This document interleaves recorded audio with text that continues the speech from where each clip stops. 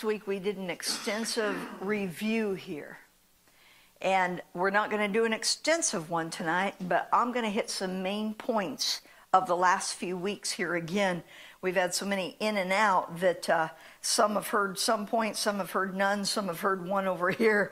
But 1 Samuel chapter 2, verse 30 is our keynote scripture for this entire series.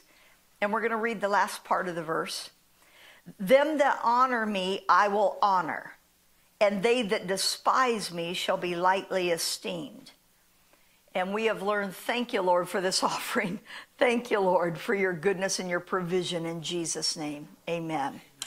We have learned that if we honor a leader, we'll receive the reward God has to give through that leader. For instance, if we pull on the prophet's anointing, what will we get?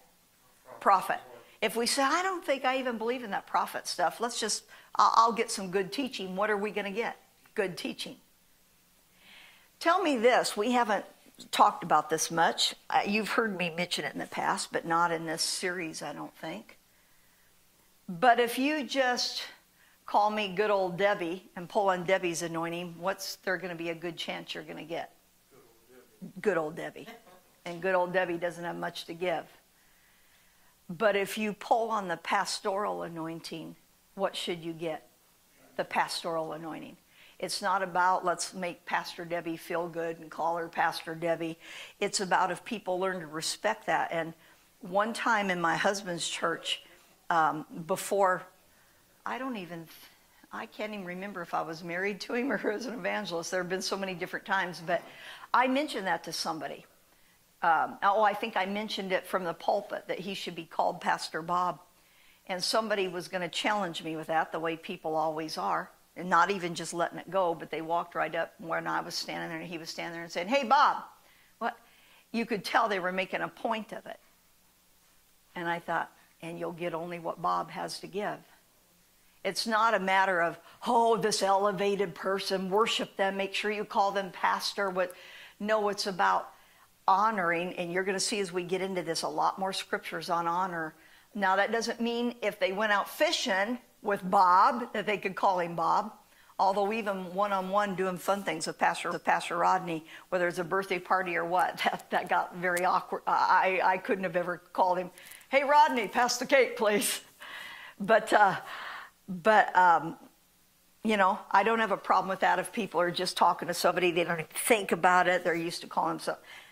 But if I'm pulling on the anointing of the Holy Ghost, I'm going, God, I don't see them as my pal, my relative, the lady who married my old pastor, whatever. I see them as the pastor, and I need to be guided, and I need to be brought up higher. And Lord, I'm going to pull on that anointing. We talked about that there are differences between the degree of the anointing in different places in the world, as we discussed T.L. Osborne and John Bevere and all of those stories. And it came down to one word, respect, and how they were treated wherever they went, and where they were treated in honor. They had the greatest impact, the greatest miracles. It was the easiest to preach in, the strongest presence of God.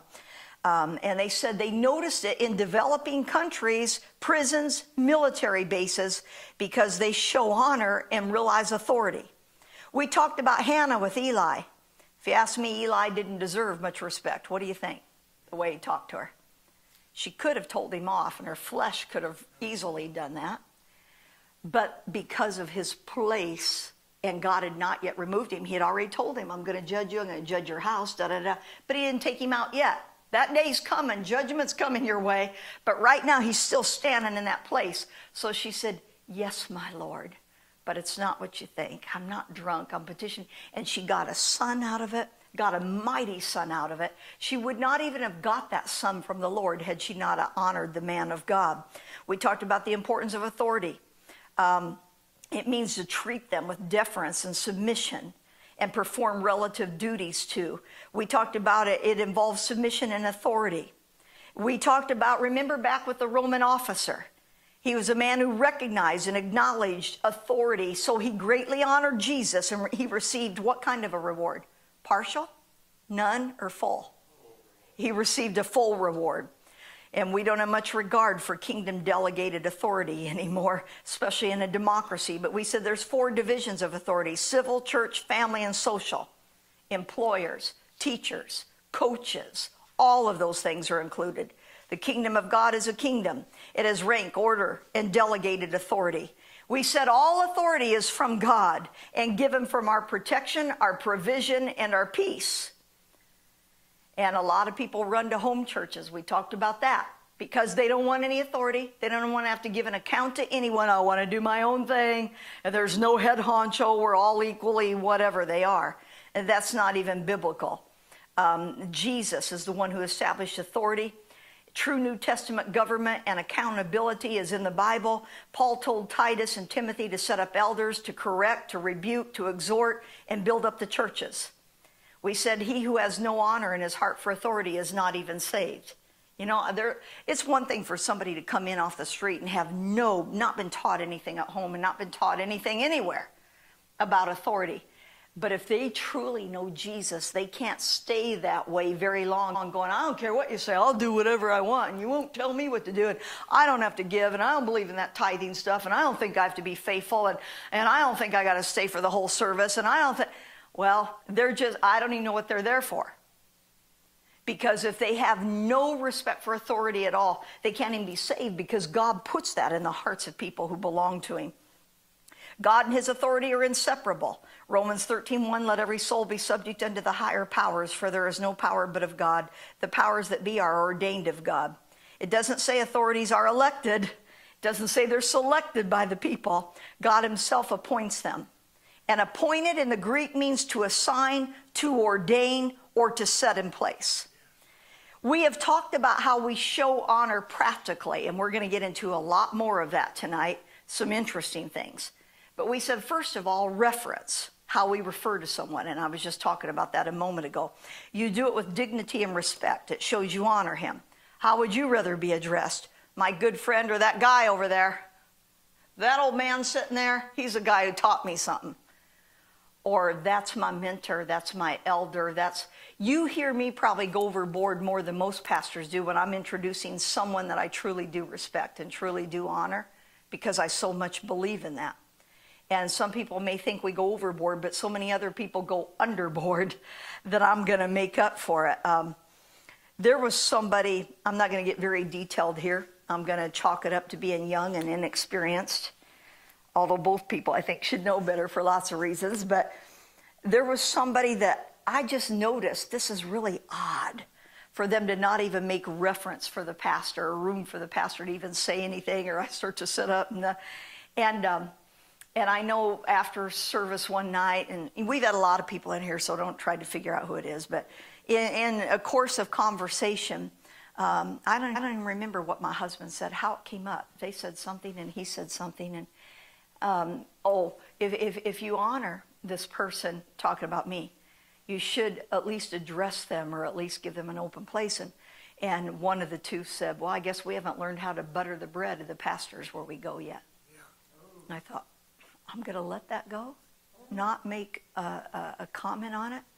But I thought, there's an area or two, need to go back to school here. Nobody even we were taught that greatly in Bible school, every Bible school I was in. But I've said so many times, if I wouldn't have been taught that, somehow I knew that. Is that common sense? Is that because I came from a family who really taught respect, and you don't speak up and you don't speak out of order, and you don't, maybe all those things added to it. I don't know. But I just find myself in the ministry anymore thinking, how can people have such a lack of common sense and courteous respect? And I'm not trying to just pat people's backs so they'll pat mine. Richard and I are very, very good friends, always have been. But I wasn't thinking, okay, this is my pal. I'll make him look really good in front of my people. First, I didn't have to. His ministry speaks for itself.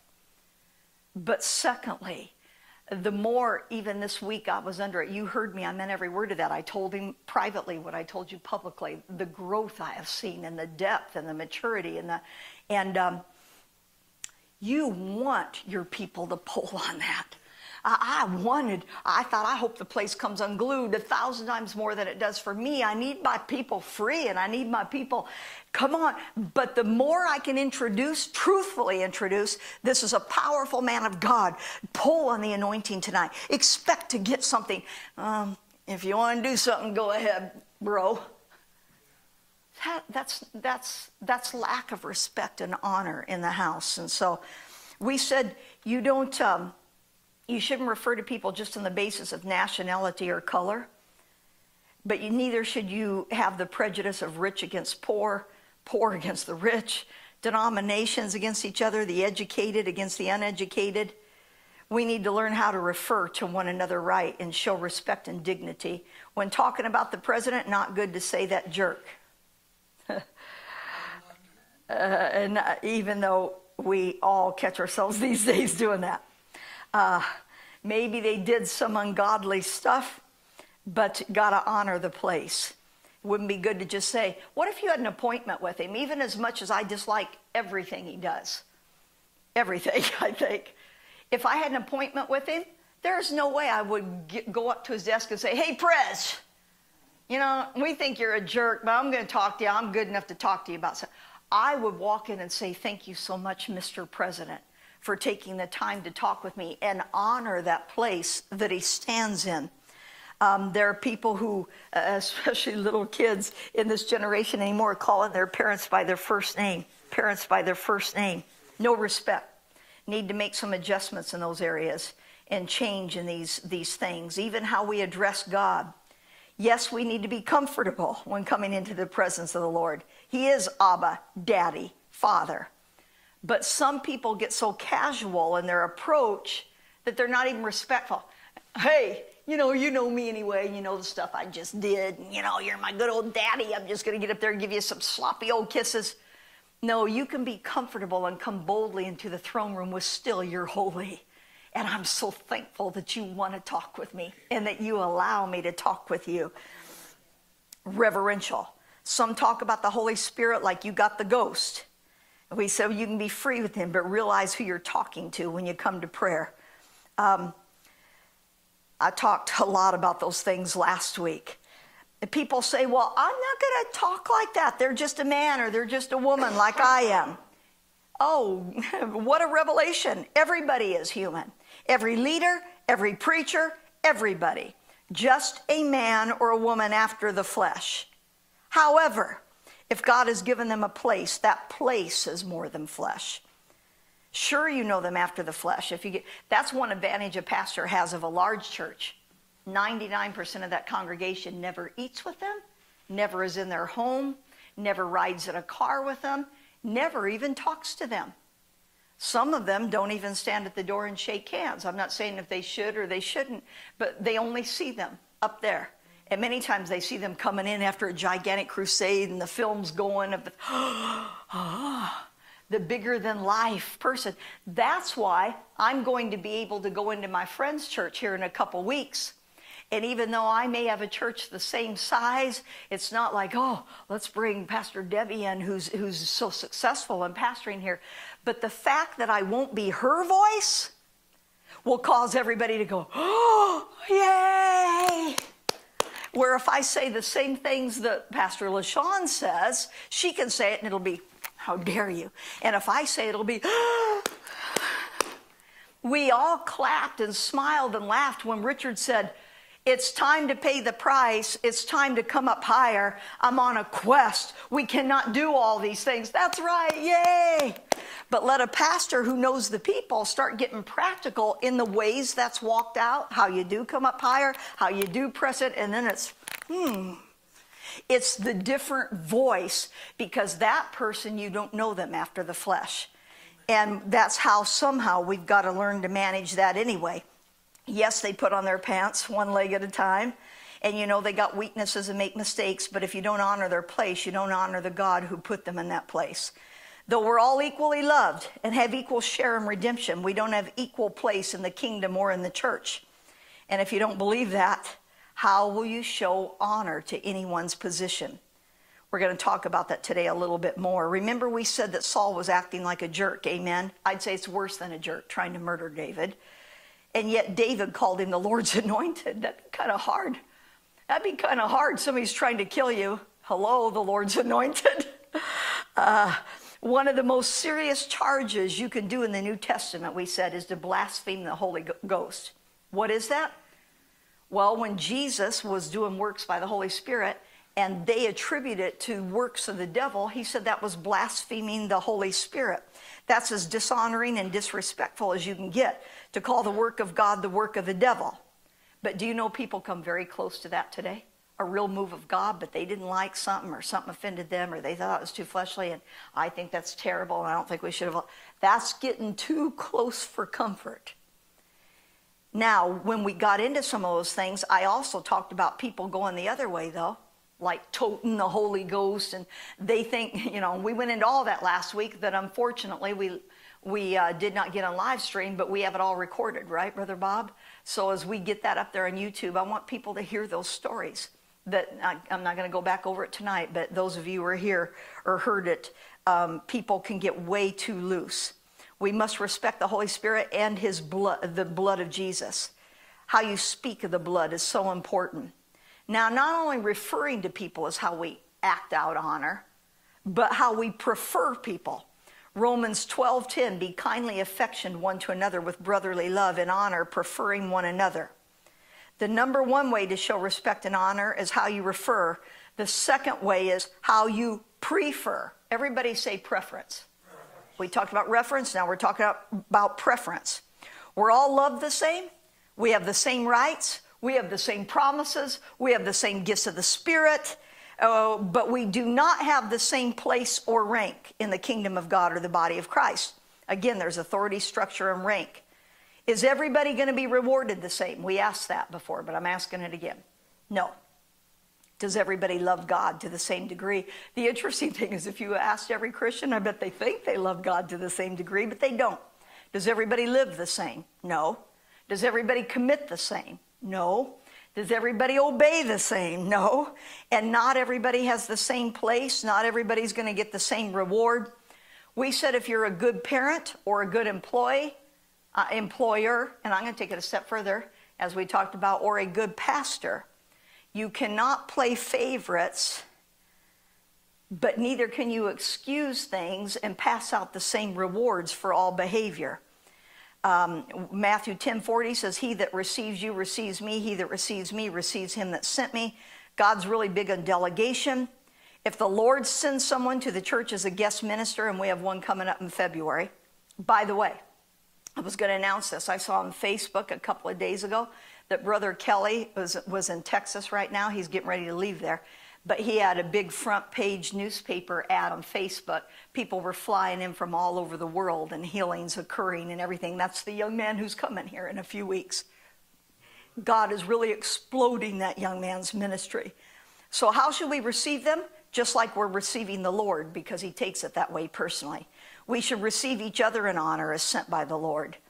One indication of maturity is being able to see the gifting in people and the anointings on people instead of just their flesh.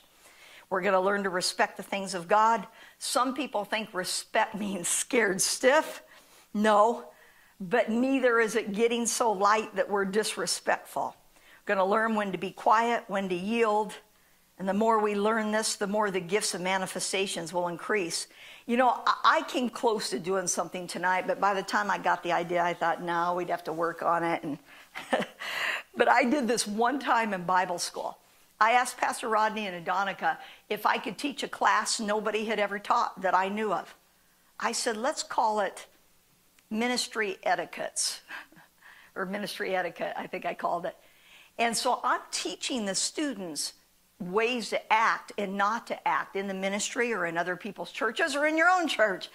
And I staged this ahead of time, where as I was teaching, I have one of the students stand up and act like they're giving a message in tongues. And this was all planned. I said, I need you to hold that. I'm not finished teaching. I won't hold it. God's giving it to me right now.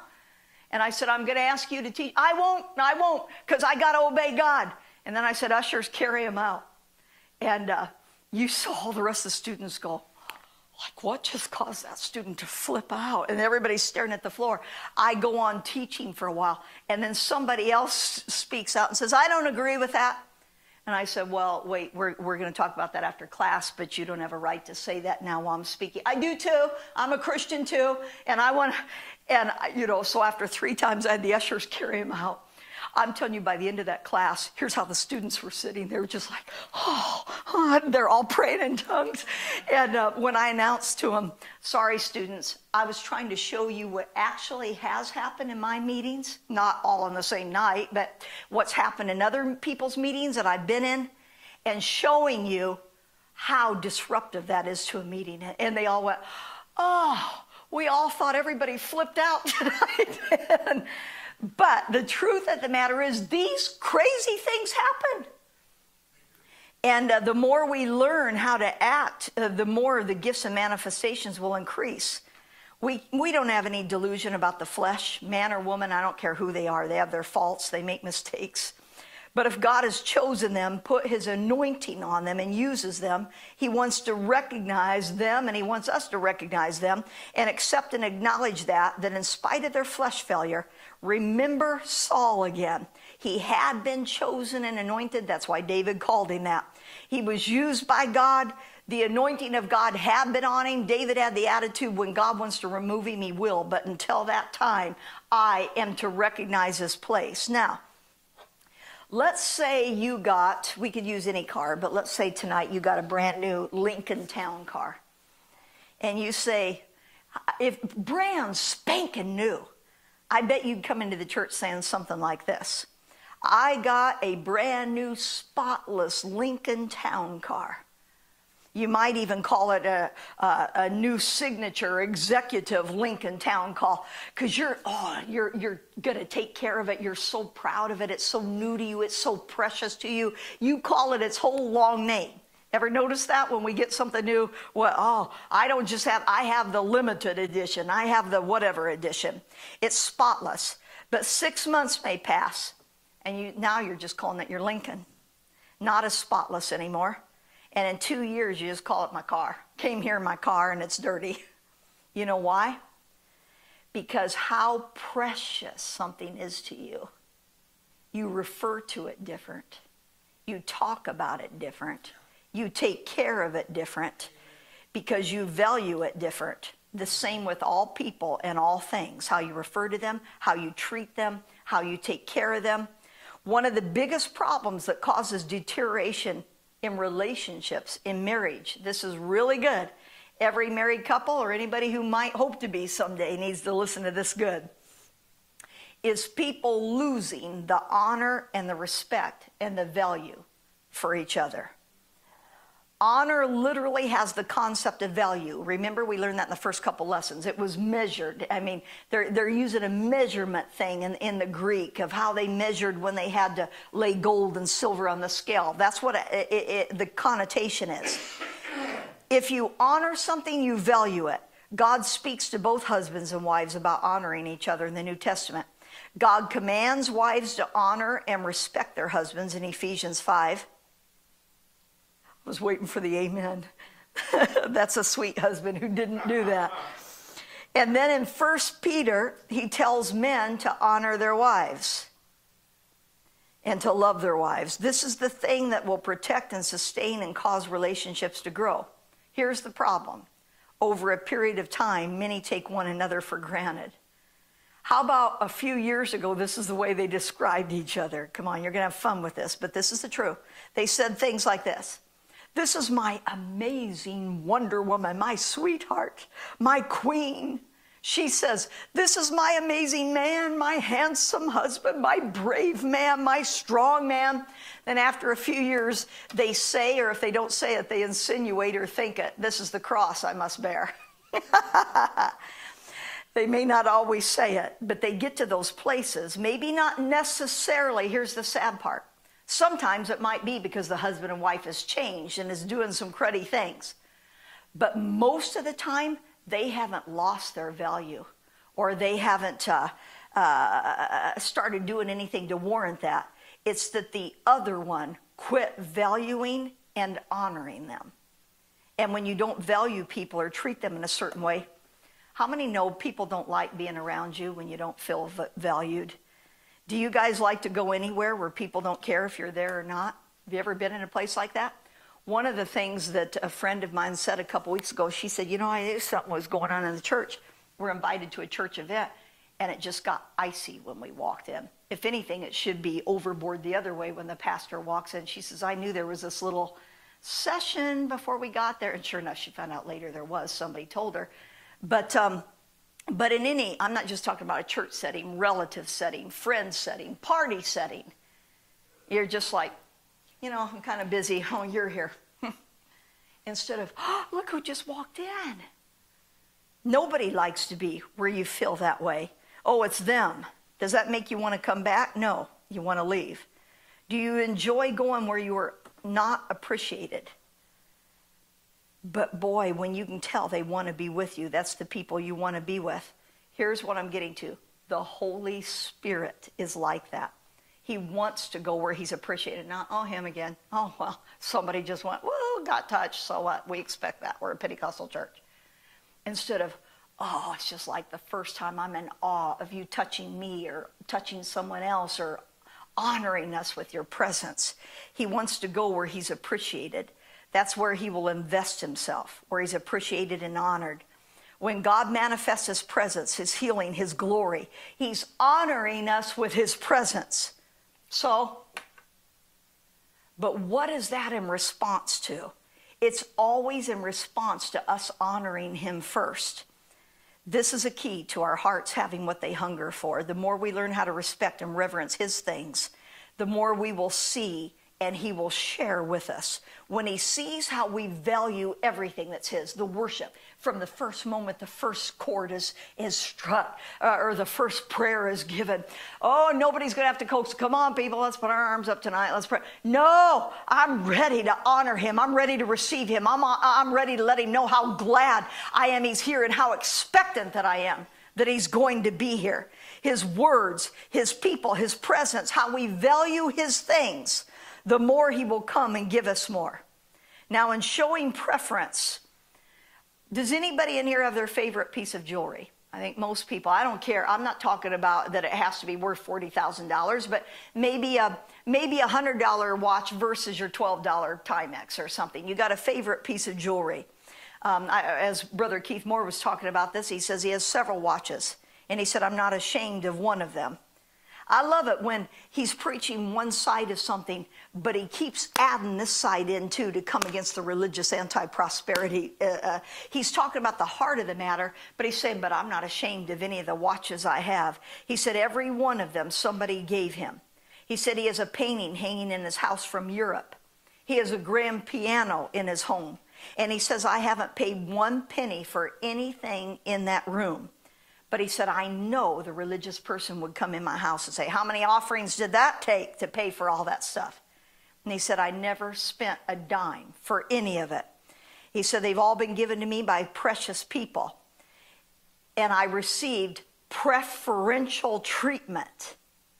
He said, but when I get a watch like the one I was given from Switzerland, I don't just throw it in the drawer beside the one that I wear when I go swimming, my Timex. He said it gets its own special place to be put in, a preferential spot. Did you know we're supposed to do that with people? But the these preachers think they're such big stuff anyway, and they all are in it for the money, and they're all in it because they got to have a lot of honor, and they're all in it to be big shot. That thing has permeated the body of Christ more than the big shots have permeated the body of Christ, until now people don't even think there should be any preference. But as we continue in this, I think you'll see the difference. He says we're supposed to be that way with people. He said, my Bible is not thrown in a corner with the magazines. He said, I've written stuff in my Bible. God has spoken to me special things about times and seasons, and I don't want just anyone running off with my Bible. He said even when people in certain churches come to take it, because most people are trained to do that for ministers and churches, he said that's the only thing I won't let them take. I hang on to my Bible. You know, it's funny because, not my Bible, but I left my notebook. Before I was using an iPad, I left my notebook on Pastor Rodney's pulpit one time after I finished preaching, and he comes up next, and I see him coming, and you're kind of nervous anyway, and I just thought, just clear the stage and give him room, and forgot my notebook up there of all my sermons. I sat down and thought, oh no, my notebook is up there and it's in his way, and he's got that plastic podium that you can see everything through it, and so that's so typical of him. He doesn't just let anything go. He has to have some fun with anything, but you never know if it's going to be fun or if it's going to be the reprimand. So I'm watching him. He doesn't start preaching. Everybody's waiting for him. What's he doing? He's taking my notebook, and this is what he's doing.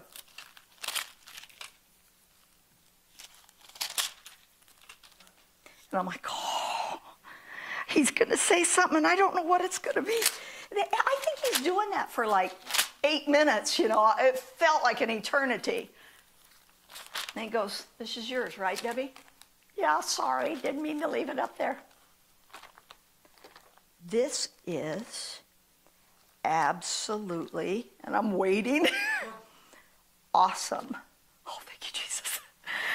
And he said, I've never seen anything quite like this and this organized. Man, I'd like to look at this. And it was my notebook.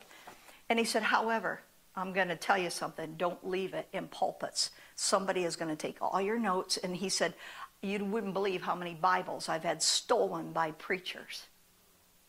And I thought, dear God, help the body of Christ. But I thought about that when I was hearing Brother Keith Moore. He says, nobody takes my Bible. It gets preferential treatment. And then he went on to say, and you know, I don't make any bones about I've used some of Brother Keith Moore stuff. I've used some of John Bevere's stuff, and I'm adding in a lot of my own stuff and my own stories. But he went on to say that as he was talking about this, he says, we're about to have special meetings. And he said, we're going to give people some special seating because the Bible says to give honor to whom honor is due.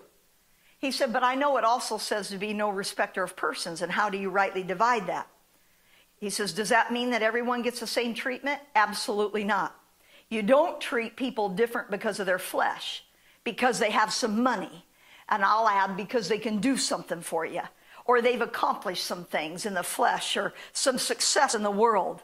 But you do show some honor and respect to people who've been faithful, serving God for 50 years, people whose lives and commitment to God and to the ministry have changed millions of lives. He said they shouldn't have to stand outside in a line.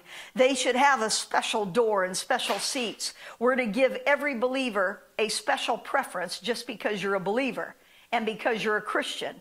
Not just giving someone a cup of cold water because they're thirsty or because they happen to have a want or a need, but because they are a child of God. We're not just doing this as a man, but as a disciple and a child of God, honoring and preferring one another. And then he talked about, again, how much has been lost the last few years. People seem to get in a ditch one way or another. It's either all pomp and circumstance, and it is in some places, and just someone trying to impress someone. I remember, this isn't in my notes, but it just came to me. I remember in some of Brother Rodney's early meetings after his ministry exploded, after the Lakeland revival and 10,000 people, you know, morning and night for 6 weeks. And I don't remember how many thousand baptized in water. And it went viral and global. Well, every halfway known charismatic minister started coming to his meetings after that. But you know, they came later and later. I'm not talking about 10 minutes late. I'm not talking about 15 minutes late. They started coming in like an hour and a half late, because then the usher brings them up here, makes people scoot over, and then we all get to see, oh, that's so-and-so of the most famous church. That's so-and-so on TV. Oh, look, that's... And I'll never forget the day. Pastor Rodney's not one, whether he was an evangelist or even now as a pastor, I've never seen him change in this. He'll lay it out the way it is, and if people don't like it, he always says you can hit the back door. And he says, all right, no more. No more special seating for all you pompous pastors that just want to show off your big ministries and come in so late to be noticed. If you aren't here within, and that's when they changed, I don't know what it was, 15 minutes or whatever. If you aren't here and you don't care enough, you don't need to praise the Lord because you're too big for that. You don't need to be in the beginning of anything because you're way beyond that. If you come in like that, you'll sit in the back or wherever it is. I'm not putting up with this junk anymore. And some of them had just come in when he said that. I thought, okay, don't anybody look now. He doesn't care. And he didn't care. And we did lose some of them. So yes, there is that pompous junk on the other side. But just because of that, you don't want to go in the ditch the other way. Just because somebody else is trying to impress somebody. It's not about what little finger to hold out and when you drink the teacup. It's not all that stuff. And it's not about just people needing a big to-do made over them because they want to be the hottest thing in town. It's not just trying to be noticed, but we're talking about honoring God when you do it for people. God takes it personally.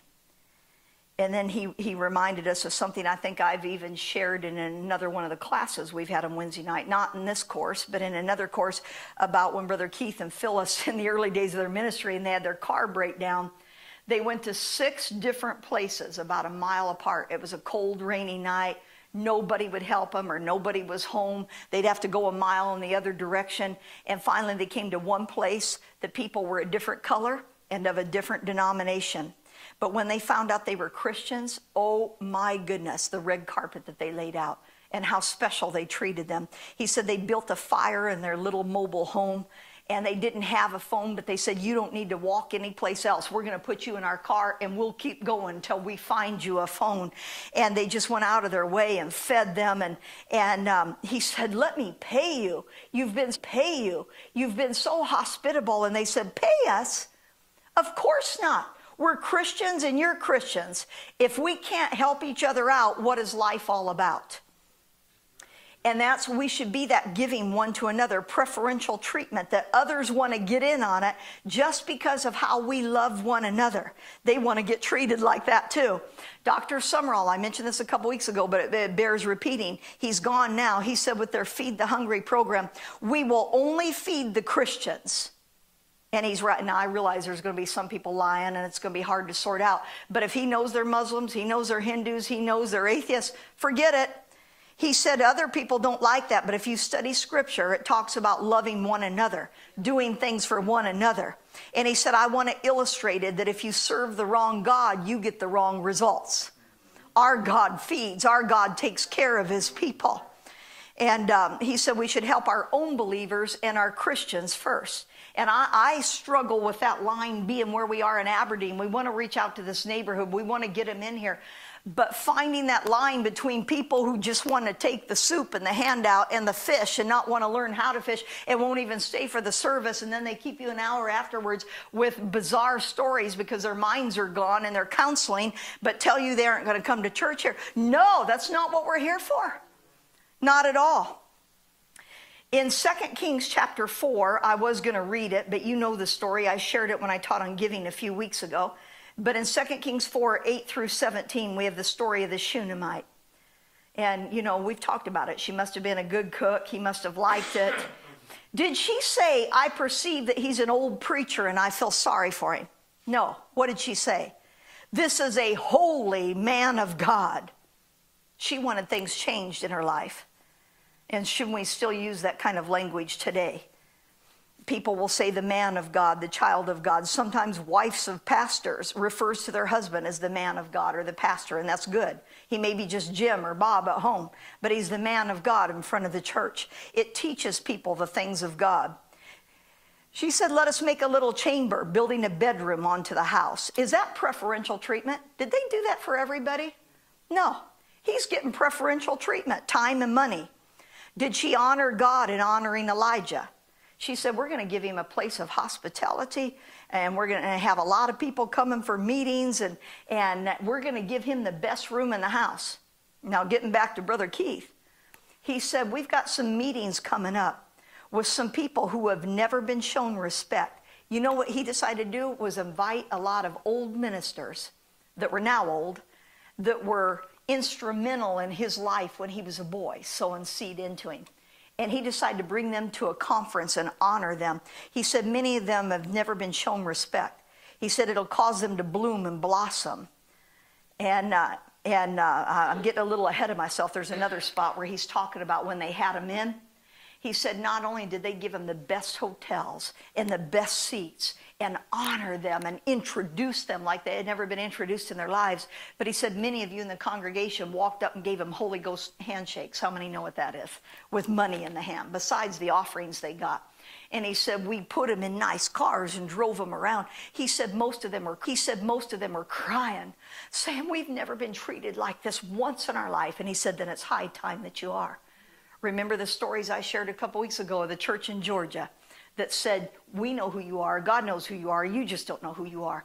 This will be the first limousine you're ever in, and we will be able to say we did it, and that we gave you a back room, and that because you don't know what God has put in your life.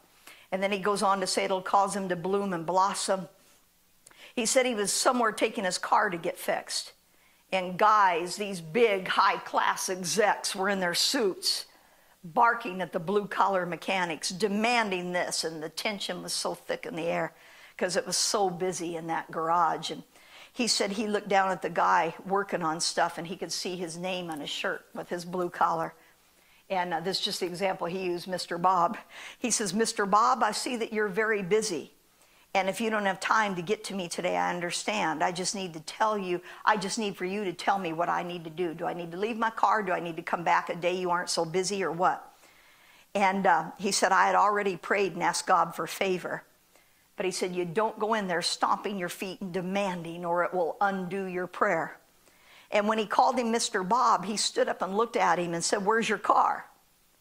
He said he walked around everybody, all those big executives showing off and get this done for me, and I have a fast life and I need my car by noon. And he said that mechanic walked around all those people and took him to his car, and he stared at him, and the other people were staring at him like, how did you do that? He said it was by honoring him and treating him decently and not stomping around or not acting like he thought he was better than him. And he got his car done first, and the rest of them had to wait. But he said, again, he had those ministers in and treated him like that. And he said they were so blessed, so blessed. And he said, I want to make this place a place of hospitality to ministers around the world where they're treated like they aren't treated anywhere else. And he said, in doing that, we're showing honor to God. The Shunammite's husband could have pitched a fit. I don't want that man coming up here all the time, eating our groceries. And if we're going to build on the house, we'll build a room for us first. We've been wanting to do some construction around here. Why should we do it for them first? He said they wouldn't even have been in the Bible. But they gave him a nice, quiet place to be and fed him. They honored God by honoring him. And if you honor God, what have we been saying every week? What did he say he'll do for us? Honor us. And you don't go 2 more verses without seeing him say, call this Shunammite. What's to be done for her? How many know that's God? Now what do you want? You honored me through my people. Now what do you want?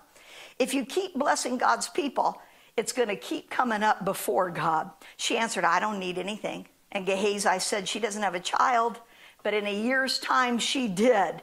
Talk about being honored by God, an impossible miracle. That's some real honor being shown back to her. He honored her, and it wasn't the end of it. We know what happened. The boy died, had a stroke in the field, sunstroke, whatever it was. God raised him up. Do you think that woman might have felt that it was just maybe worth a couple pieces of furniture and a little money and a little time, a few groceries? And later on, in a time of famine, and they had to leave the country, she came back, went before the king. And as she did, Gehazi was already talking to the king. Well, there's the woman now that I've been telling you about. All of her land, everything was returned to her. How many think that they probably thought that was a pretty cheap bedroom? Amen? But see, they had a choice when that happened. They didn't know the famine was coming. They didn't know they were about to have a son. They didn't know he was about to die. They didn't know any of those things. And people today don't think like that. When you think about the church's needs, they think it's costing me too much. Special meetings, that's going to cost us again. We just had somebody in here costing us. They want their ministers to be comfortable. That's just throwing money away. Investments of the greatest kind are in any of the gospel. Reaching people, honoring God's people, causing the church to be fired up. That is the greatest investment we can do out there anywhere. We need to stand up and honor God from the first moment. We're not honoring flesh, but honoring God, the anointing and graces and gifts he's put upon people's lives. And he will honor us with his presence, with his finances, with miracles, with healings, with respect, with promotions that others don't get. He'll spare your life. We sang it, your deliverer. He will spare. I wonder how many times my life has been spared that I don't even know about in honoring somebody else when I could have copped an attitude, I could have got grouchy, I could have. Now, we're going to get into a third thing you do in practically walking out honor. We said reference, we said preference, and here's another rhyming one. It makes them easy to remember. Deference. Again, 1 Samuel 2:20, them that honor me I will honor, and they that despise me shall be lightly esteemed. God's speaking here, not man. If you honor me, I promise you I will honor you. Is it a great thing for God to honor us? Absolutely, you can count on it. He'll do it. And then he went on to say, though, they that despise me shall be lightly esteemed. And we talked about this, but we got to talk about this some more. Another way of saying despise is just lightly esteeming. How many of us, I heard John Bevere say it, I heard Keith Moore say it, and I had to agree. If I heard somebody say, I despise you, or I despise this church, I would have thought that meant they hate it. But in the Greek, that's not what the word is. It's okay. It's okay, I guess. It's to lightly esteem, and that's a surprise to many people, including me. It includes a broader idea. Fail to value or appreciate, treat it as lightly. Oh, that's just somebody preaching from that old book again. That old book? Or when we're worshiping, what good is all that? They sang that now 15 times. We got it the first time. What's the big deal? Failing to appreciate the value or the importance of something. We live in a generation where people are taught little on honor. We've lost a lot of ground. And so we're taking our time with it. It's a noble thing to be teaching. It's essential to receiving from God. It's as necessary to receive from him as when we got saved. You can't get saved unless you value the work of the cross, can you? You might say a prayer to make a girlfriend, a boyfriend happy, or, okay, I'll say your prayer, and that's what's happening with a lot of people. But it's not until they value, he took my place. His blood was poured out for me. I see that. I esteem that. I appreciate it. I value it. Then they get born again. It has to mean something to you. You have to value it, esteem it. Now, and the Bible isn't just a collection of old literature. It's the living word of God. It will not pass away. There's life, there's healing, there's deliverance, there's revelation, there is a call, there is everything I need right in these living words. It's not just a old book. Jesus said, take heed with how you hear. For with the same measure you esteem it, it'll be met back to you. Take heed what you hear, how you hear. We said, I think in the first service, it's something how two people can be in the same service, sitting side by side, listening to the same thing. One leave bored, one leave change. I'll take it a step further because I've had it before. One leave mad, the other one going, thank you, that so challenged me, and I had to ask God about it and get free. Why can that happen with two people sitting side by side? How they take heed to what they hear. 1 Thessalonians 2:12 and 13, that you would walk worthy of God, who hath called you unto his kingdom and glory. For this cause also thank we God without ceasing. Listen to this. Because when you received the word of God, which you heard of us, you received it not as the word of men. Paul says you could have. You could have just said that's just Paul's opinion up there. But you received it as the truth, the word of God, which effectually works also in you that believe. He said that's why it's working in you, because of the way you received it. People might go, how come I can't get healed? How come I can't get this? How come I can't do this or this? How are we receiving things? Are we receiving them such as, that's just her thought up there, adding that. I don't think that's right. Or are we receiving it of God? Why did that do that? Do I need to examine a place right there? Not as the word of men, but of God. A revelation of why the word works for some and not for others. Some receive it as the Lord, honoring and ministering to them, and others as just talk and a waste of time. There are many people not in church today because they don't see the point. That's my time to sleep, my time to play, my time to veg out on the couch, my time to watch TV. They don't see the value like you and I do. Why did you come tonight? Why did you come out in the cold and the wet and get dressed? Maybe there's a good show on. Order a pizza. Because of the same reason I did. We value the presence and the Spirit of the living God. We value the Word of God. Why do we pray? That's interesting because that's really hard to get people to do anymore. When we pray, we don't hear an audible voice. I mean, somebody might on a very special occasion, but not usually. We don't see anyone. That's why most people think it's foolish, even people in church. We do it because we know He hears us. We know He answers prayer. We know that things actually happen. And they will not happen automatically. It's when God's people come out and begin to pray. How can people give their hard-earned money? Because they believe in something and value the work of God. As I was saying earlier about Brianna and the healings, that makes stuff worth it. When we were Skyping Edith and Eric today, they were talking about sometimes their discouragement as he continues to have meetings. Why go in for a weekend and the church goes back to being dead? Why? So that's from an evangelist point of view. The pastors I've been talking to, why continue when people don't want it? They just want a little. Everybody has reasons that the enemy's trying to tell them to give up, to take it a little easier, it's not doing anything anyway. But if we esteem this, and we esteem that we're almost home, and the real rewards are about to be laid out then, we're getting mighty, mighty, mighty close. If we really believe that and really esteem that, we keep going. It's a God thing. We believe in prayer. Somebody prayed and asked the Lord to do something. We know He's doing it. Some despise prayer and preachers, but we esteem the ministries and the churches and the people of God. And again, the Lord's very big in delegation. He says, if you don't receive the ones I send, you don't receive me. If you don't receive me, you don't receive the Father. If you don't receive us, you don't receive the Holy Spirit. You don't receive the one I sent, forget it. So when you receive His word and His people, you're honoring God. We receive the things of God, we're honoring Him. The way we show love and respect and honor for His people is the same as how we show love and respect and honor unto God. Brother Keith was ministering somewhere and praying. I thought this was such a good story. I've got some of them I can add to it here. He said he's in this church and he's praying about the service and the revival meeting he's supposed to do in that church. And he said God brought a minister to his heart and his mind that was 1,000 miles away. He said, I wasn't thinking about this man. I didn't know what kind of car he drove. I hadn't seen him in forever. And he said, the Spirit of God spoke to me and said, his car is not adequate. It displeases me. Does that surprise you? Really? Does God care about things like that? How many know it's not so much that God cares about cars, but He cares about you? And your car is a necessary tool to doing kingdom business. And so it so surprised Brother Keith because he's praying about this meeting, not this man, when God said that. And he thought, well, God, what about it then? You want to talk to me about this? What about it?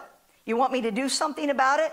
He said, as soon as you get home, you get in that little airplane I gave you. He said it was all paid for. I want you to go over there and see that man. He'll just go to the area and he'll hear that you're there and he'll call you and ask you to preach for him. He said, I want you to go do it. And when you get there, tell the people, listen to this, that their pastors are a gift to me. Tell them if they don't value them, they could lose them. And they could wind up with someone who appreciates them. Now, before I finish this story, I've been here several times. In Nome, Alaska, where you've heard me say that I still feel like was the best revival I've had anywhere in the world. I went there, that church exploded. They loved the revival. Their pastor loved the revival. I've never seen a church so jump in, the entire church. I went back there a few months later, it was the same way. I went back the next year, it was the same way. I went back the next year, it was the same way. But I think it was about 4 years into it that I went back and I thought, something's different in here. I could tell the pastor was still very on fire, but something's different in here. Can't put my finger out, and I'm just preaching my own business with the message I knew God gave me. And right in the middle of it, I began to prophesy. And when I heard what was coming out of my mouth, I thought, Oh, I haven't heard the pastor say he's even thinking about leaving. He's going to have my neck. Why am I saying this? And I just kept my eyes closed. But I heard myself saying, God said to tell you, if you do not appreciate this revival pastor that you have, God will remove him and take him somewhere else, and you will be without revival. And when I finished and we went back to the pastor's house, he said, oh my goodness, Debbie, he said, as usual, you were right on target. He said, Dory and I made sure we didn't talk to you about any of this, but something's happening in our church. They just aren't hungry like they used to be. And he said, we're thinking of moving if they don't get hungry. And I thought, wow, okay, Lord, you interrupted my sermon to tell the truth. But how many know God does that for a reason? What did God want to have happen? He wanted the people to go, we're sorry, we'll get hungry.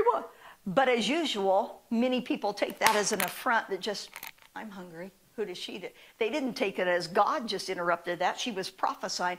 Who was she to tell me? They let the whole thing die. God moved that pastor on. But eventually, through a series of things, a lot happened with him and his wife too. But do you know, a few of those people have now found me on Facebook. For all I know, they might be watching tonight after all these years. They ended up with people behind that pulpit that didn't know a thing about revival, didn't want revival.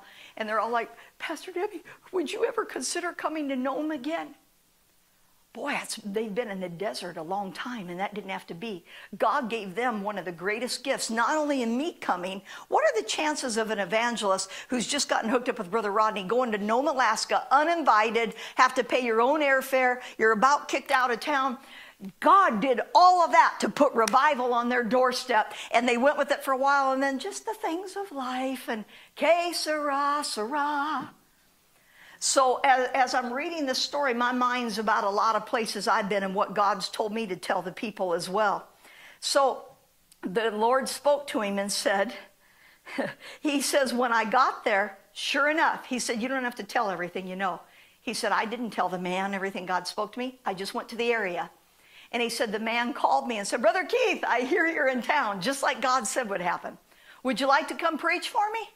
And he said, yeah, I think I'd like to. That'd be good. He didn't say, yes, that's what I'm doing here, and I have a message for your church. He just said, yeah, I think I would. And he said God gave him a message on God gave gifts unto men out of Ephesians. And in the middle of it, he said, now I'm going to tell you something. Your pastor is driving a piece of junk. Actually, Brother Keith said it was a piece of pitiful junk. And he said, God told me he's displeased with it. And he told me to give you an opportunity to do something about it. But he also told me that if you don't, that I was to do it. So I will do it if you don't, but I want to give you that opportunity. He said he no longer got it out of his mouth, and people came running from all directions with money. He said in 1 week they had a Suburban, and he said it wasn't a normal Suburban. It was decked out with everything. He said there was a big screen in the back. It had every little whistle you could get on it.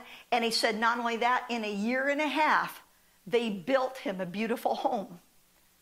And he said not only that, he said God told him to tell the people that night, if you will obey me, you will keep what you have and be increased, and I will send you my best gifts. He said, do you know that church is so far out in the sticks? I don't know what state it's in. But he said, the pastor calls me every few months and says, guess who's coming now? And for Keith Moore's jaw to drop, I can't imagine who these ministers are, whether it's Jesse Duplantis, Kenneth Copeland, I don't know. But he says the world's best goes to that little place out in the sticks. He said not only that, but God told him to tell him, if you will honor me, there will be many new cars out here when I come back. And he said, today when you go there, everybody has new cars. He said it doesn't go that way everywhere where he delivers the word of the Lord, but they took hold when he did that. And they've had the best ministry gifts in the world coming to them ever since. 1 Thessalonians 5:12 says, to know them which labor among you and are over you and admonish you. Are there people who are over us? Yes. A lot of people don't like to even think about this, and they say, there isn't anybody any better than me. He didn't say those people were better than you or I. He said they were over you. Hebrews talks a lot about this. We have to understand this, or our foundation isn't even there to show honor, for whom honor is due. Why should someone even receive honor in ways others do not? We said that according to the Bible, everybody should not be treated the same, and they aren't all equal. We all get his blessings the same and salvation the same. He's loved us the same. We're all redeemed the same, but because of the rank. In Hebrews 13:7, he says, those who rule over you. Another place in the Bible, same language, you need to consider people. Look at their life, look at their fruit. Those the Lord put you under and joined you to, follow them. You look at the 17th verse of Hebrews 13, obey them that have the rule over you and submit yourselves, for they watch for your souls as they that must give an account, that they may do it with joy and not with grief, for that is unprofitable for you. Obey them that have rule over you and submit yourselves to them.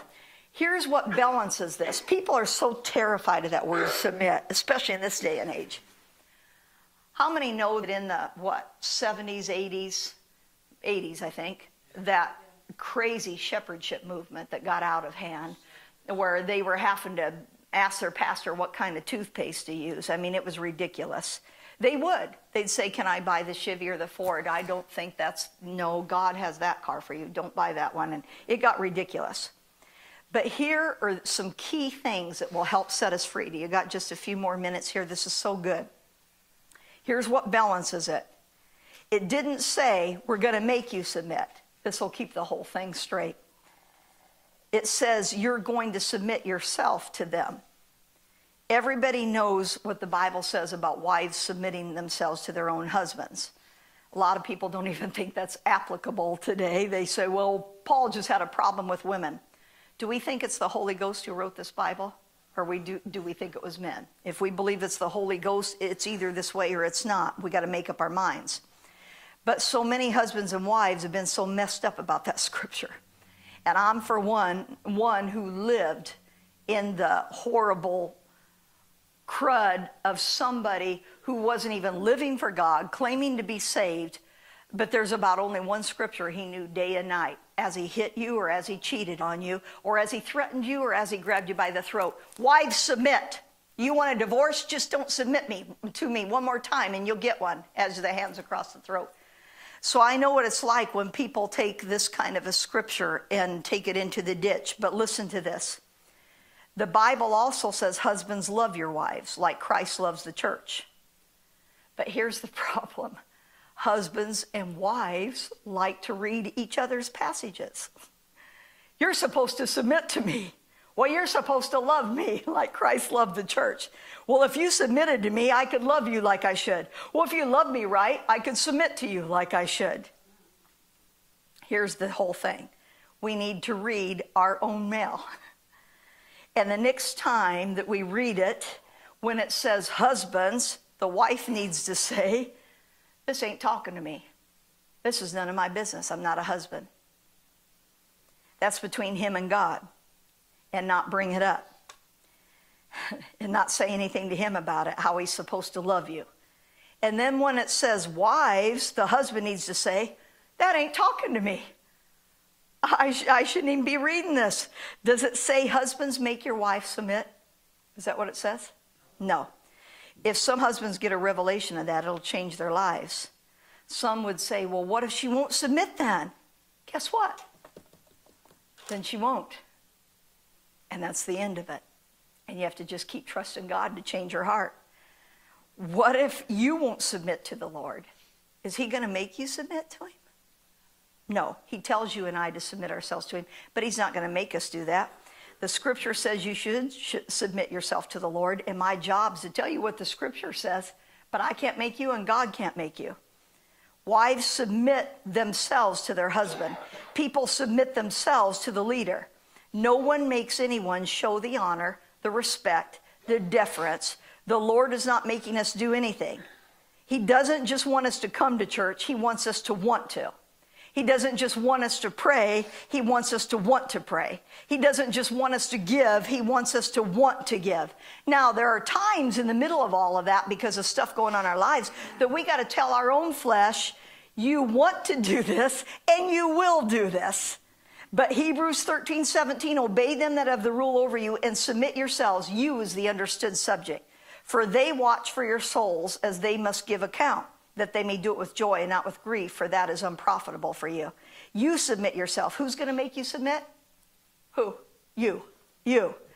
I have a responsibility concerning this faith, this little flock. I am the shepherd. But listen to this. Jesus isn't called the good cowboy. This is so good, but the good shepherd. There's a big fundamental difference between how a cowboy handles a herd of cows and how a shepherd handles a flock of sheep.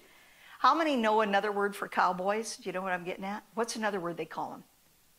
Cowpokes. Have you ever wondered why they call them that? Because they get behind the cows sometimes and poke and drive the cows. But Eastern shepherds don't do that. They know their sheep, they call them by name, and they follow them.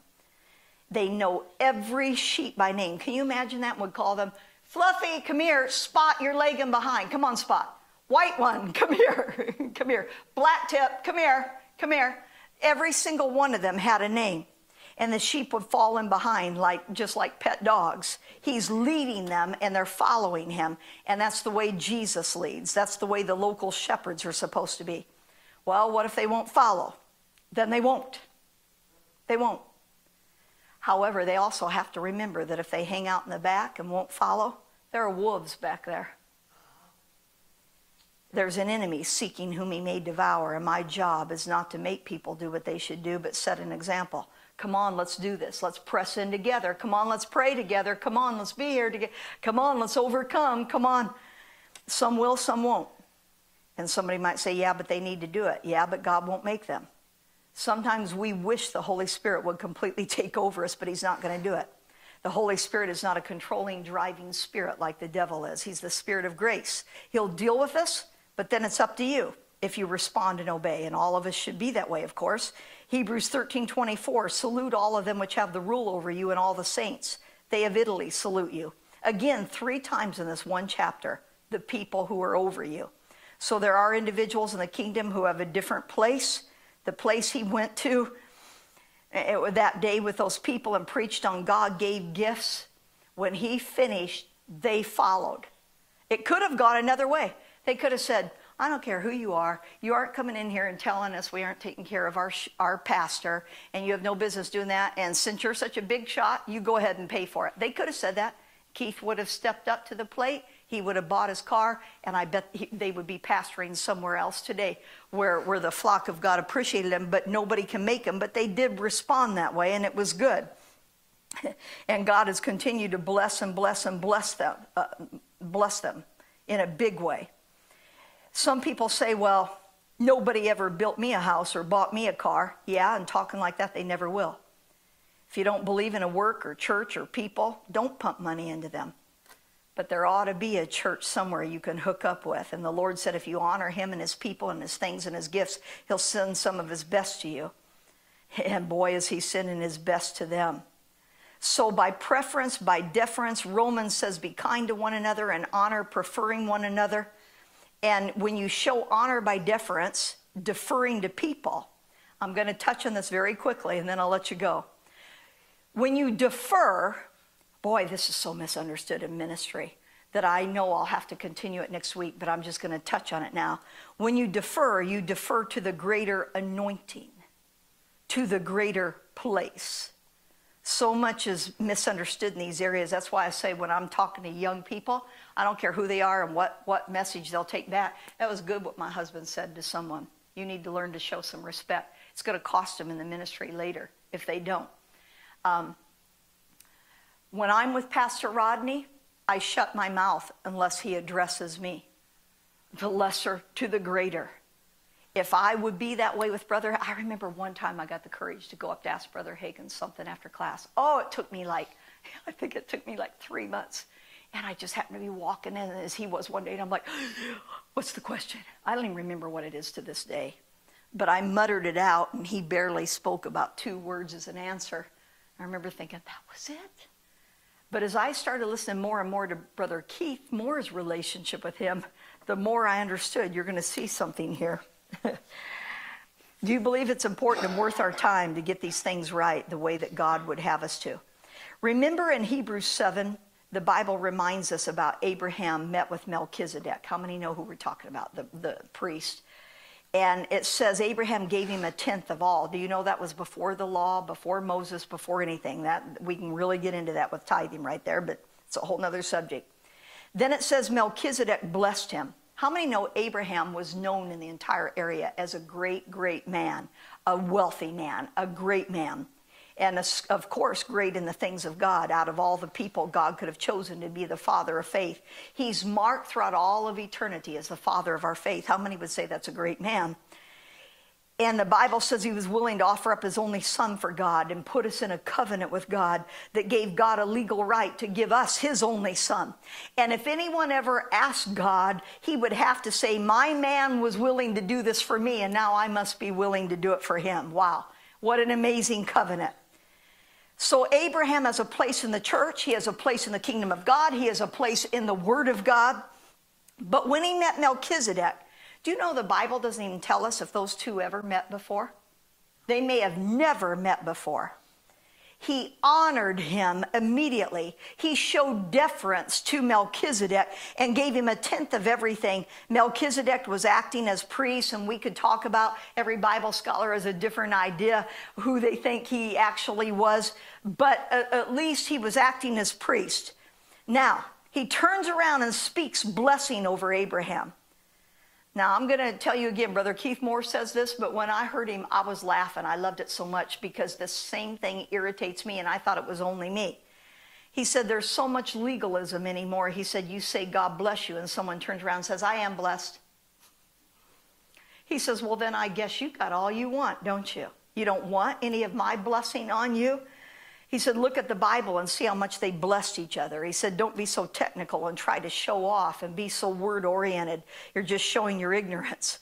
Besides that, and I love this, he said, it's just plain rude to say that. He said, you don't want my blessing? What if I want to pay off your car? Well, would you like that blessing? Would you like more anointing imparted to you if I could give you money and you don't know it? He said, people have thought wrong in these areas. What if I spoke words of faith into you or over you? What should you say if someone says, bless you? How about this? Thank you. Another thing that is so missing in our society, I might add. And Hebrews 7:6 says, but he whose descent is not counted from them received tithes of Abraham and blessed him that had the promises. And then it goes on to say, the less was blessed of the better. Does the Bible use the word less and better? It does. So can we use the words less and better? Is there a lesser and a greater place, a greater rank, greater, anointing? This wasn't just somebody off the street who came in. Abraham recognized the place of Melchizedek as even though he was a great man himself, and he deferred to the greater anointing. We need much more understanding of these things. The less is blessed to the greater. In God, none of us would be intrinsically better than the other, but a greater rank and a greater place. Some who've never been in ministry, they haven't walked with God very long. I'll have to fix this before next time. 3 days after they're saved, decide they're a prophet, and they want to come and lay hands on you. Brother Keith was talking about, they'll want to come and lay hands on me. You don't know how much of that I've had through the years. Every place, you can just about count on it unless they're taught really well. A good faith church, it's not going to happen. But everywhere else, as soon as I'm done praying for people, or if I'm just taking a break, ma'am, God wants me to pray for you. I don't know who they are. I don't know where their hands have been. And some of them you can look at and about guess, I don't want those hands on me. About guess, I don't want those hands on me. Other ones you're not sure. What are they even thinking? First of all, they're there to receive of the gift that week. They're not there to bless the evangelist. They're there to receive of the gift. But I'm thinking, what are they thinking? But I've always been polite. Some of them I say, well, and so we started announcing, as Brother Rodney did in his meetings, nobody laying hands on people. That didn't even deter anybody. I know you don't want people laying hands, but I've been called by God to lay hands on you. Is that all right? Now listen to this closely. Most of the time that would be inappropriate. Somebody, just a little young thing in God, excited about their ministry and their anointing. And then they come to somebody like Brother Hagin, 65 years in the ministry, been privileged with visitations of Jesus, walking in and having conversations with him. The less is blessed to the greater. Inappropriate to turn that around. We don't want to be mean, but at the same time, we got to smile and say, no, I don't want you to lay hands on me. Many times they don't have anything to offer or give. And that's not to say, you always want to leave this room. That's not to say that God couldn't use someone young in ministry who really does have something to give. But guess what? In that case, the other one will know that by the Spirit. And when they know that, they may make an exception. And I've done that a few times and say, yeah, go ahead and minister. I've even gone up to people and asked them to pray for me when the Holy Ghost told me to. So you leave room for those exceptions. But in that case, it shouldn't be that that one goes, I knew it.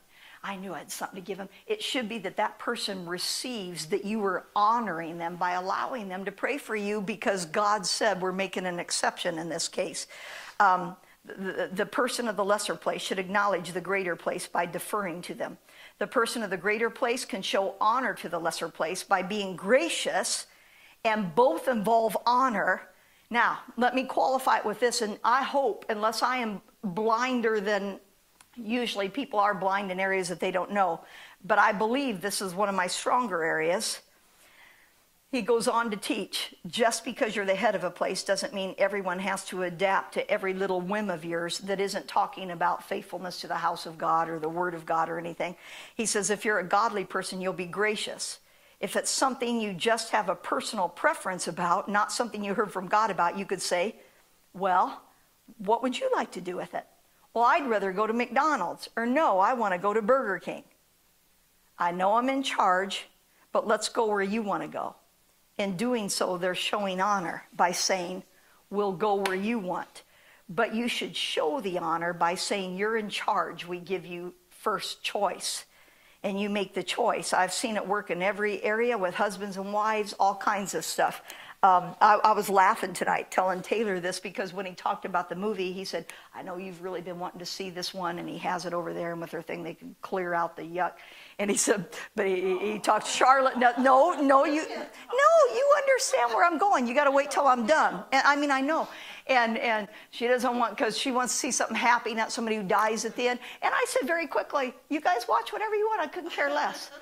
Now, could I say, does it have anything to do with the church? No. But could I say, you asked me first, I'm the pastor. And some are like that, believe me. We're watching this, bless God, I've wanted to watch this for 3 weeks. But I said, I couldn't care less. You know what's the fun part? Us all hanging out and having popcorn.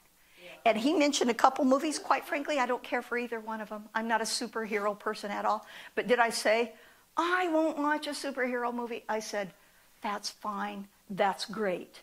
Because it doesn't have anything to do with us coming up higher or us. And people who walk around, don't you know who you're talking to? I'm in charge. I'm trying to show you something tonight, that this isn't about somebody taking a place of, bless God, I'm in charge, and we will have blue chairs.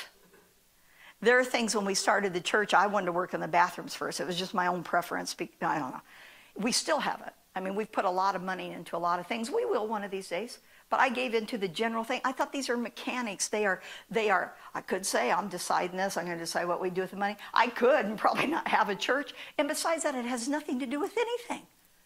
Okay, if we think the kitchen's more important, or we think, whatever is more important. It's about, those things aren't important. And I try to live that out as an example to the best of my ability. I say to people all the time, wherever you want to go eat, especially these days, because I can't even eat a meal. I just pick at whatever anybody gets, wherever you want to go. But let me say this on the other side of the thing. When it comes to the things of God, I will not give in. I will not give in. I will have a revival church, or I won't have a church. I will have one where we're on fire, or because there's been a lot of other choices. I'm not saying it was what God wanted, but you have a lot of choices in the natural. Could have got a house in Florida. We refused it. Could have hooked up with other ministries. We refused it. I'm still getting some hints and some directions where we could still hook up with ministries, and have refused it. We believe God's called us here. But we believe God's called us here to have a faith church. And I told LaShawn this, and I told some other people this who've been getting discouraged lately, because a lot of people have that I've talked to. I said, you know what? I can see, because somebody said to me, don't you think it's easier to just pioneer a church with fresh people and just everything, all like cars? I said, that's what we all were. That's what I said, but here's the thing. And I said, the same with you, where you are, all the people I'm talking to that are kind of going through stuff lately. I said, God wants a faith, Holy Ghost, speaking the word church everywhere. And look how few there are of them. So all of hell knows that. And all of hell is going to try to get us to back down and compromise until we're just like every other church out there. That, well, we have a nice word, and we come on Sunday mornings, and, we're going to heaven. We even maybe once in a year have a message in tongues. And you know how many of them there are right here in Aberdeen without going to Montesano, without going to Hoquiam, just like that? That's not why we're persevering. So if I get stronger than I've ever been, like I was on Sunday, I do realize that. Because I told my husband, and LaShawn said, when you come to my church, here's what she said, because this is what all of us revivalists were trained at the river. She said, let her rip and clean house. And she said, if I don't have anything left, then bless God, I'll start with nobody all over again. But we will have a revival church, not a halfway. I said, well, thank you for saying that in the evangelist hat. You can do it easier than you can in your own atmosphere. But I told my husband Sunday, I said, you know what? We can all agree and say amen to yes, let's go on the same journey Richard's going on. That's why I brought him back here Sunday. Yes, amen, that's great. We got to come up higher. But then if you have to start pointing out how you come up higher, those things should all be left to us. Then what does a preacher do? Just say, in generalities, we need to come up higher. Amen. And nobody thinks about, when you ask questions, what do we spend our money on? What do we love? What do we spend our time on? What do we think about the most? What do we talk about the most? All those things we ask to take our temperature. Those are going to get uncomfortable. How much do we press through? They've always been uncomfortable to me, as I've always been presented with them by all the revivalists I've been under. But every time I've been presented with them, I can honestly say before God, I sat there and went, yep, that needs to change too. Yep. And I can't tell you how many services the tears were rolling down my face on the front row when Pastor Rodney walked up to me and he said, wow, Debbie, you don't think I was just preaching at you or something, do you? No, wasn't that. I know it was to everybody, but I just took it to me that I've got to come up higher, that I've got to make some changes. Because my job as shepherd of the flock, who will stand before God someday, and he'll go, remember when I sent you to Aberdeen to have a true revival church? But you could tell some things were starting to make people uncomfortable, so you started backing off and you became just like all the other churches in the area. But they liked you, didn't they? I'm going to go, ooh. That's why I've been so encouraged. I've said, not to point you out too many times here, Neil, lately, but this man has so encouraged me the last couple of weeks. I've gone home, I've examined my heart, I've searched the scriptures, and I've come up wanting. And I'm coming up higher, and I can see it in him. And I can see it in many of you. I'm not just singling him out. We do different people at different times. The point being, I don't know how I got there from here. I don't remember what we were last in, but the point being, as the shepherd, God is calling us in this hour, starting with me, to not business as usual, but everything our hearts long for. Things like the next time we have somebody in here with cancer, the next time we have somebody in here battling for their life, don't we want to see it go the other way? Well, we can do one of two things. Go, well, it just happens, I don't know. Or we can go, God, we're missing it somewhere. We're missing it somewhere. Lord, help us to press in more. Help us to have greater revelation. Help us to walk out these things. And if he starts to talk to us about some of these things, then we gotta all come up to it. Because that's his will and his plan for us to have a Holy Ghost miracle place where people are getting saved and delivered. I don't want to just meet somebody in Denny's next time who says I'm Lucifer. I want to go and ride in Denny's, boom, and get something. I've met the Lord. I'm not satisfied. I'm just like Richard. I'm not satisfied where we are. And my job is to say, Lord, show us how to get there. And I honestly believe one of the things he started working on months ago was this honor series. And if somebody misunderstands the whole thing and thinks, oh, these weeks and these months are about calling Pastor Debbie instead of Deb. That's not what it's about. It's ultimately about, welcome, Holy Spirit. We're hungry. We're pressing in. We're making room for you. We're learning to defer to you, to prefer you, to revere you. We're learning in everything we do, every testimony, every prayer meeting, every song we sing, every sermon we preach, everything we teach, how we wait on you, how we linger on you, how we come up for prayer. We are learning to prefer you over our flesh, over the things we want to do, over the things until we want to do what you want us to do. For a while, we got to do it this way, until one day you just want what he wants in everything. Amen. There are still days, do I dare say this? There are still days that I go on Tuesday and Friday. Oh, it's 11 o'clock. We got to be at the church at 12. Oh, I was just going to start my workout.